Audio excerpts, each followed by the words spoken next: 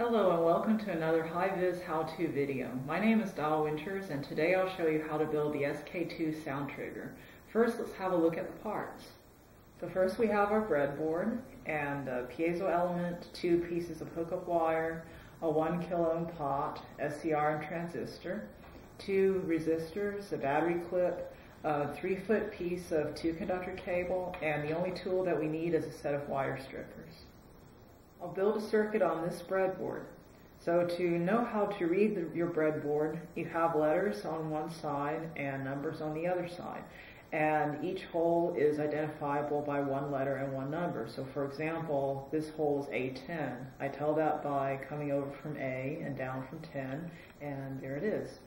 So to know how your breadboard works on the inside, each of the rows are connected together electrically by metal strips, but there are no connections between rows or between each half of the breadboard. For your red and blue columns here, each of the holes for the blue column are electrically connected, and likewise for each of the holes for the red column, but there is no connection between columns, and the same applies for the bottom of the breadboard here. The first part we're going to add is the piezoelectric element, which is the sound sensing component of the circuit. It has 2 leads, black and red. We're going to add the black lead to hole 4A, which is here, and the red lead to the nearest hole on the negative column, which is blue. The next part I'm going to do is hookup wire, and I'm going to do a piece across from 5E to 8F. First I'm going to strip off a 1/4 inch from one end of the hookup wire and place that into 8F just to show you how that's done. Then I'm going to go to 5E and lay my piece of wire flat.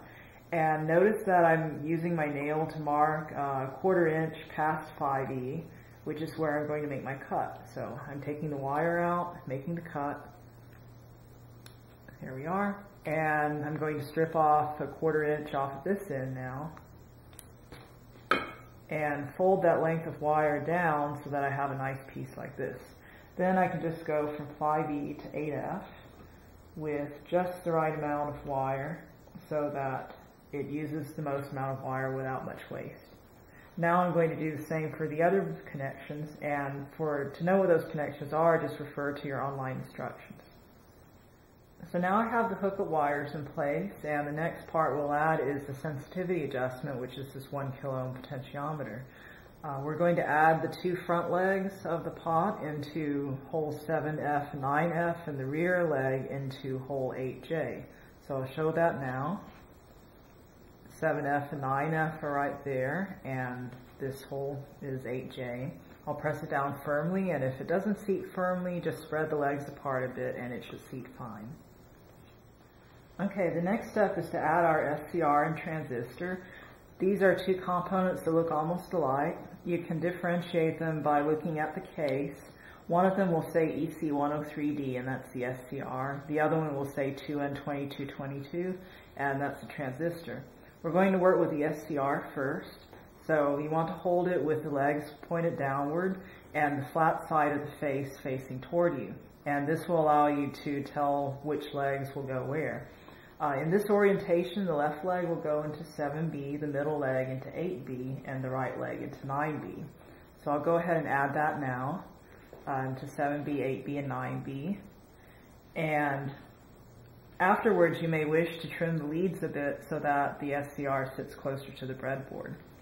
Now I'm going to add the transistor, and likewise you want to hold the transistor downward and with the flat part of the face facing toward you, and the left leg will go into 3B, the middle leg into 4B, and the right leg into 5B. So I'll go ahead and add that to the breadboard now. So into 3B, 4B, and 5B. And there we are. The next part we're going to add are the resistors.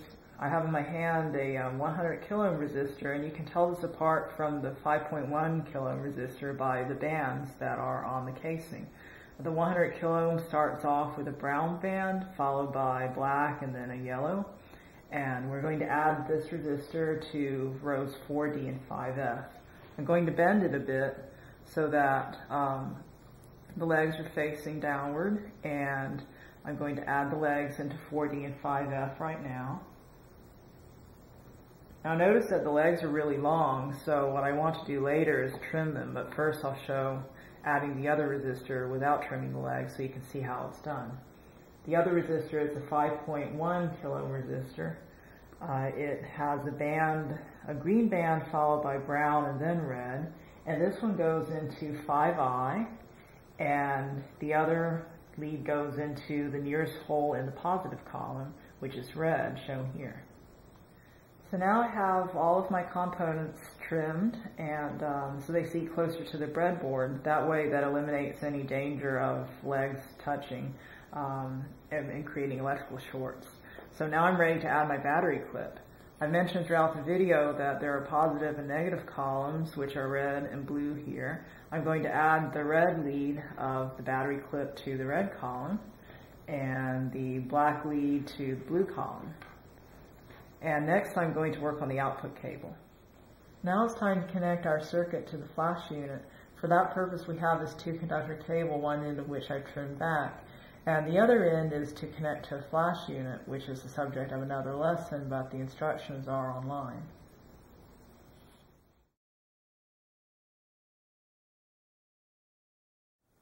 Now we're ready to connect our flash unit to our circuit. For that purpose we have a flash foot adapter that's already been spliced to the 2-conductor output cable. We're going to connect one end of the output cable to our circuit. The red lead goes into hole 9A, and the black lead goes into the nearest hole on the blue negative column, like so. Now the flash foot end goes onto the flash unit, and for this purpose we have a Nikon SB24 flash unit. An alternative method of connecting is using a PC cord, but for this we're going to go ahead and use the flash foot end. And the flash unit is off. We're going to connect the battery and turn the flash unit back on. Oh, and now we're going to test the circuit. Circuit works. Now next we're going to adjust the sensitivity. To adjust the sensitivity of the circuit, we use this 1 kilo ohm potentiometer. You can use your fingers or a screwdriver, as I'm doing, and you want to rotate it one direction or the other until the flashes stop. Rotating it counterclockwise and snapping your fingers, you'll find that at one point you won't have any more flashing no matter how you snap your fingers. So now rotate it clockwise and continue to snap your fingers, and the flash once again goes off. When you reach that point, you've set your circuit for maximum sensitivity. Now we're ready to take everything into the lab and take some photos. Now we'll go through the process of taking a high-speed photo using the open shutter technique. I have here a balloon that we're going to pop and a flash unit that's set to its lowest power in order to provide the shortest duration. The flash unit is connected to the circuit, and the camera has been preset for exposure and also focus, and the shutter speed has been set to 1 second to provide enough time to pop the balloon and have the shutter close. So now let's have the lights off, and I'll demonstrate popping the balloon. Let's see if it pops. Wonderful. Now it's possible we didn't get the balloon pop on film because we're using a video camera, so let's conclude with a still photo of what we saw.